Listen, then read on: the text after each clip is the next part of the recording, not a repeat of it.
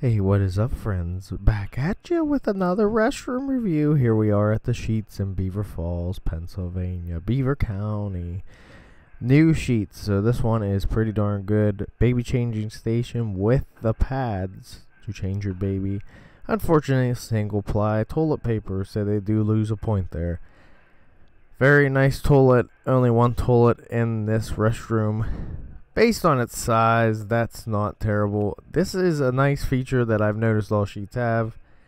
The baby chair. So if you're taking a deuce, you need to sit your baby down that is big enough to sit. That is a good option. 2 urinals with catch mats for the urine.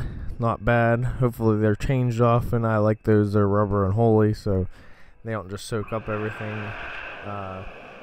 Hand dryer. There was a new study that came out. Do not use the hand dryers. That's why I'm like, because it just heats up the poo particles and blows them all over your hands. Nice little message from the Sheetz chairman. I noticed these are also, I think, in all the restrooms that Sheetz does. Very nice sink.